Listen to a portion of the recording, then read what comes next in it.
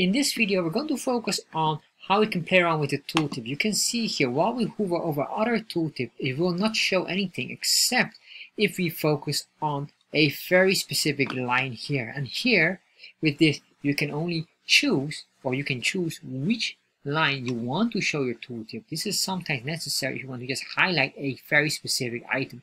Even here, if we are double, or the line is crossing each other, or intersecting each other, it still only shows the orange values. So let's start to explore how to do this right now. In this video, we're going to focus on one of the viewers' questions, which is how to show tooltip only for one data set instead of all in Chart.js. Alright, so this question came from one of my other videos, which is this one here, how to create a custom HTML tooltip from scratch in Chart.js. And here, if we scroll down, you can see a question that came from Muthu Kumar. So a special thank you to Muthu for asking this. So what is he asking? Well, this is what he says. Thanks for the detailed video. I need to hide the points on the line chart. For example, there are 3 series. Basically, I need to disable chart mouse over on the entire chart, and only for one series only, I have to show the tooltip. Alright, so this is quite interesting. So let's start to explore how to do this. In Chart.js, luckily, this is quite straightforward to do. So let's start to check first. What we need first is here, go to chartjs3.com getting started. And here we're going to grab the default code just to start with. Copy this. And if you want to understand this video, this code here, please check out this specific video here.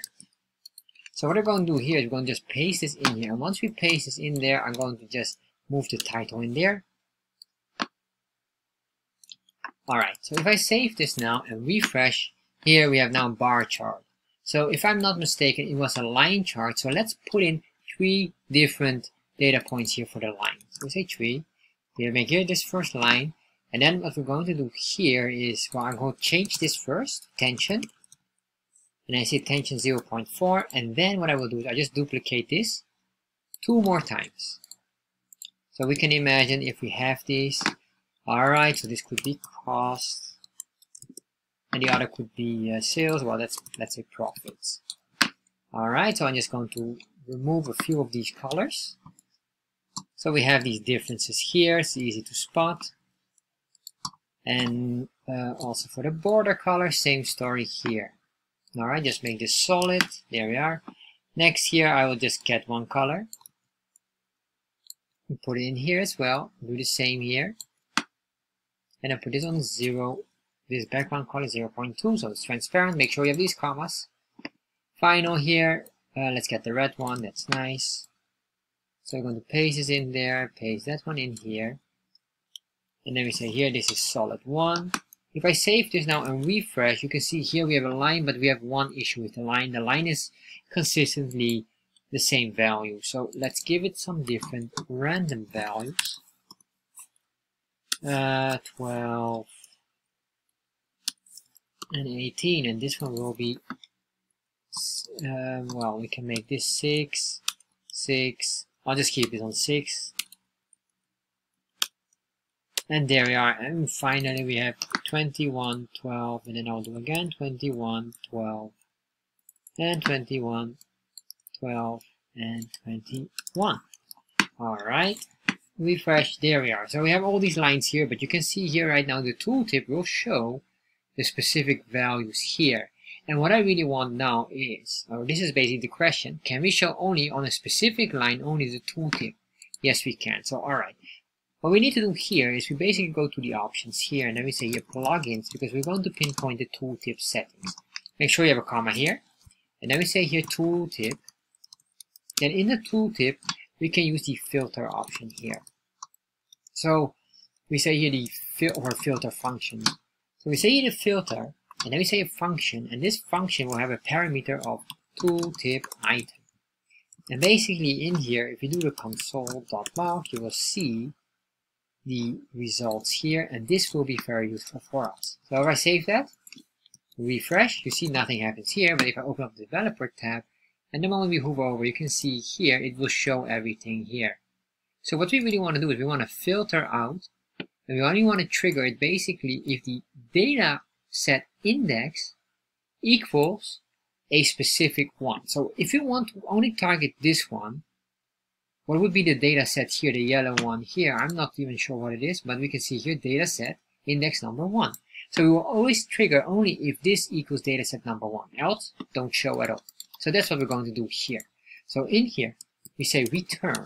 So we're going to return now the value based on what we hover, and then we say here tooltip, and then remember what we want. Or, sorry, tooltip item dot, and remember what we want. We want to grab this specific value, the data set index, it's the one, equals number 1. So if we do this, say that, alright, and then we say equal 1.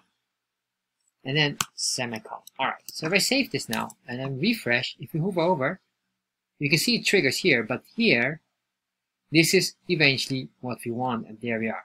So now we go here, and there, and then if we go in here, it does recognize it, but it just doesn't show it. The only thing what you might notice is that there, it jumps down. If you hover over here, it just jumps down here. However, that's the only thing, because the tooltip basically is one tooltip that is moving everywhere. That's how Chart.js builds all these tooltips. Basically just one tooltip, but the only thing what is changing is the data here. Alright, so what if we do number 0, which would be index 0, which would be this specific value. I don't know which one it is, but I do know it starts with number 9. Refresh. And number 9, oh, that's this one here. This is number 9, there we are. Even if we have here 2 items, it will only register the official one that we pinpointed. And that's basically how we can work with the tooltip, and that is the answer in short. So if you like this video, I have another video that might be also of interest of you, is this specific video here. Oh, sorry, this one here. And this one here basically covers everything about the tooltips, and it's really a fascinating one. It's about how to add more information in the tooltip in Chart.js. It's a 20-minute video that covers every possible option. You can see eventually there's a picture in there that shows and breaks down all these items. This is another one that I highly recommend you if you want to customize your tooltip from top to bottom. Every function that you can imagine is in here.